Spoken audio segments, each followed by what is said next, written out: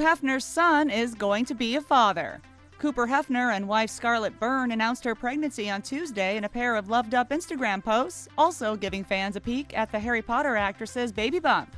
The Playboy heir shared his excitement for first-time fatherhood in a heartfelt caption, writing, "Scarlett and I have been blessed with wonderful news we are ecstatic to share. This summer we will be welcoming a new member to the family. The two of us could not be happier as we wait for the arrival of our little one." Further details, including the baby's sex and a specific due date, are still under wraps, but Scarlett echoed her husband with a cute message of her own, telling fans, "Our hearts are filled with gratitude and joy, and the two of us can't wait to meet the newest little Hefner."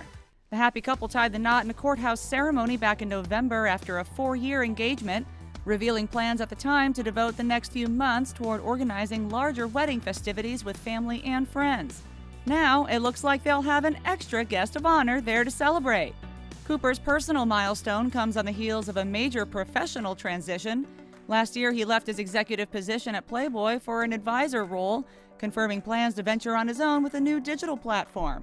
But he then appeared to put his entire corporate future on hold when enlisting in the military and departing for basic training in December, a move Cooper called a greater purpose.